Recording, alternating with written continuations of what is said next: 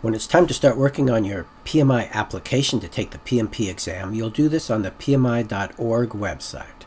And what they're going to be looking for is a minimum of 36 months of non-overlapping project management experience. They used to be also looking for 4,500 hours of project experience, but that's no longer part of the requirements. Now it's just the calendar months of experience.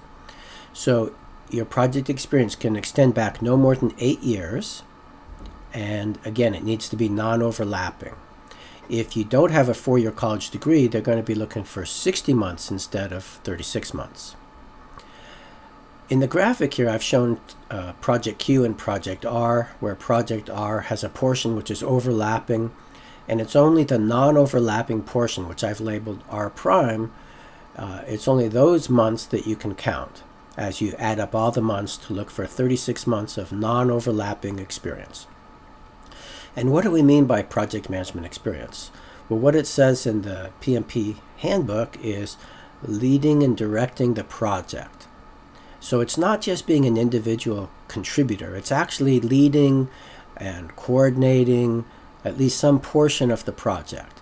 It doesn't mean you need to be officially called a project manager, but you need to be doing that type of work.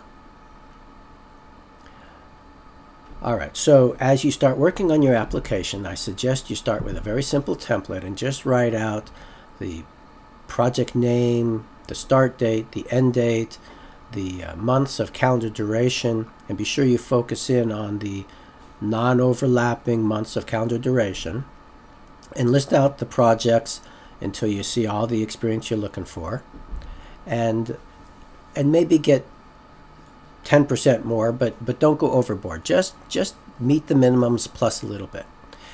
And once you have this all worked out so you can see where it is coming from, then you can start working on the application itself. And in the application itself, you'll see these various headers that you need to complete: project title, organization, job title, and so forth. And then you get down to the project description, and they say 200 to 500 words. My recommendation is aim for about 300 words plus or minus 50. You want enough words to tell a really good, compelling story, but you don't want it to be too long. Sometimes less is more. In your project description, you want to include a purpose, high level. What was this project intended to accomplish?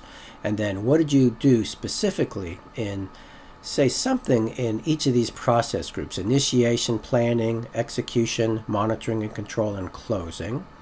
And then finally, a brief summary of project outcome. Was it viewed as a success, or was it canceled? Whatever the case might be. And in your description, you want to not make it look really generic. You want to talk about stuff which is really unique and specific to the project. And as you describe multiple projects, you want to make each unique and different. You don't want to use generic language and cut and paste it across all the different projects. You really want each project to look unique, and you want to tell a specific enough story so that it really resonates with the reviewer and they can almost picture themselves being there, understanding the different work that was done.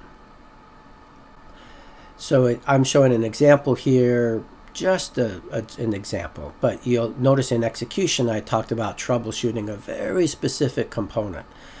So some really specific stuff unique to the project, slip it in there to keep it looking real. And as I say, avoid really generic language like develop project charter, establish scope. That's way too generic. It needs to be more specific than that. It needs to look real.